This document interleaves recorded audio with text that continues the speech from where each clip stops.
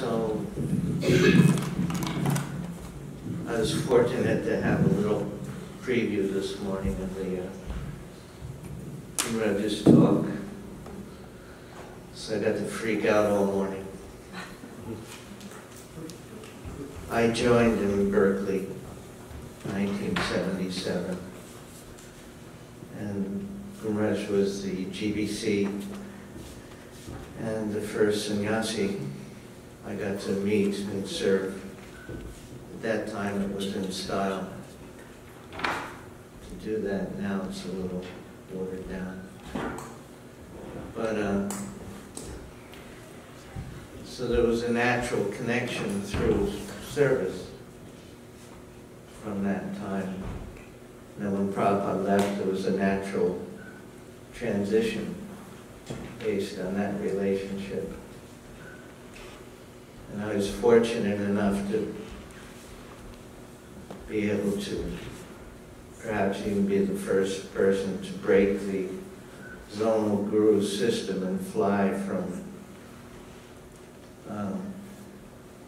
Berkeley to Washington for my initiation in 1978, Lord Nisringadev's appearance. That was the same day they installed Prabhupada. And I was kind of a latecomer. I missed whatever disciple meetings were there, any idea of what was going on. And it was just an amazing sight. I think there was 10 rounded on with our buses. They were all there, parked around the, in a circle in the campus. The place was packed. It was all quite exciting but bewildering. So I really can't say, that's what I can say about my initiation day. It was just, I can't remember much more than being wedged in like rush hour in Bombay. So,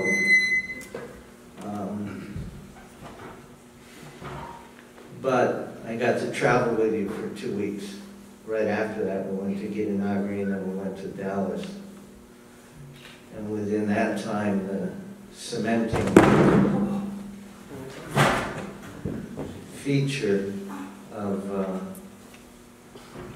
that was one meeting we had, and I think it was the meeting just before I went back to Berkeley, and you asked me what I was expecting, what I was looking for in a relationship, and I said, I'm attracted to you and I want to remain an eternal friend. I had been so disappointed in material life, but specifically in friendships.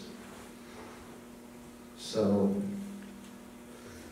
and you told me the now famous quote that, well, I can be your friend, but it's not, it's much better to be more formal and more of a servant with the spiritual master, because a friend is less likely to listen.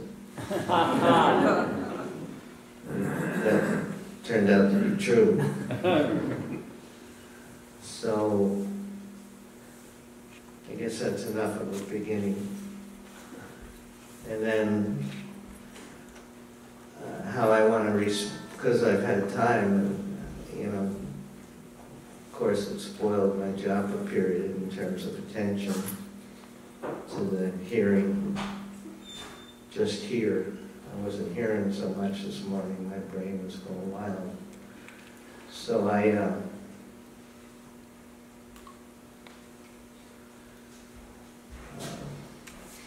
wrote something. I think this is my response to having heard this lecture talk.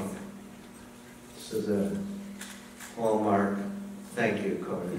I went to Walmart this morning and got this. Dear Gurmaraj, please accept my obeisances. All glories to you and Prabhupada. With your forgiveness, I beg to renew my initiation vows in good faith before you, Srila Prabhupada, the devotees and deities. The sacred fire is in your eyes today, doomsday. Those vows are no meat, fish, or eggs, no illicit sex, no intoxication, no gambling. And above all, chant 16 rounds every day, my sacred but lapsed vow to you. I'm 65 now and want to try to be qualified for your mercy to drag me along to the next destination with you. Please don't give up on me. Thank you. Your servant, Baladeva Vidyabhusana.